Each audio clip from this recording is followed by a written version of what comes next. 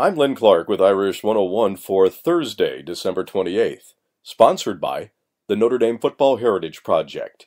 Get your personalized certificate of Notre Dame football heritage by going to mysportsheritage.com.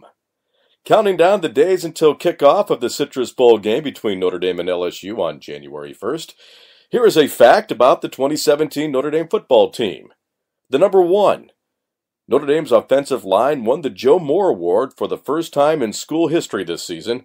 Presented by the Foundation for Teamwork, the award is given annually to the toughest, most physical offensive line in the country and is the only major college football award given to a position unit or group.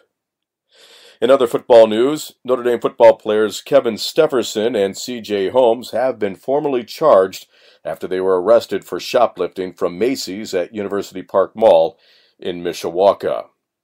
The Notre Dame women's basketball team is back in action tonight.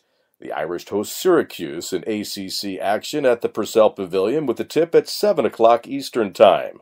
Notre Dame is 11-1 and ranked number 2 in the country, while Syracuse enters the game with a record of 12-1.